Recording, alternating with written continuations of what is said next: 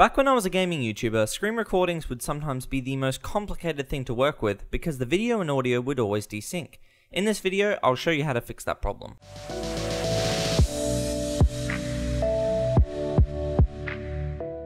There are two major things to understand before starting this video: variable and constant frame rates.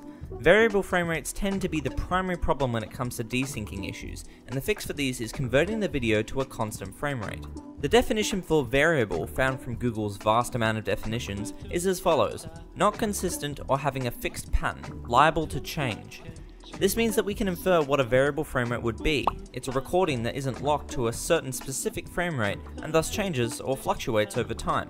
This is where a lot of the problems that come with, for example, screen recordings come from. The audio is recorded at a constant rate, whereas the video is not.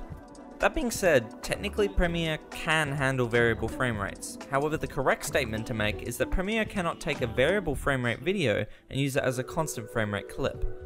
Many users state that the file plays fine in an application like Windows Media Player or VLC, but realistically, that is probably due to the fact that all a video playing application is doing is reading a file. Premiere is conforming the file, reading it, allowing it to be chopped and changed, and adding more and more visual elements over the top of the original file.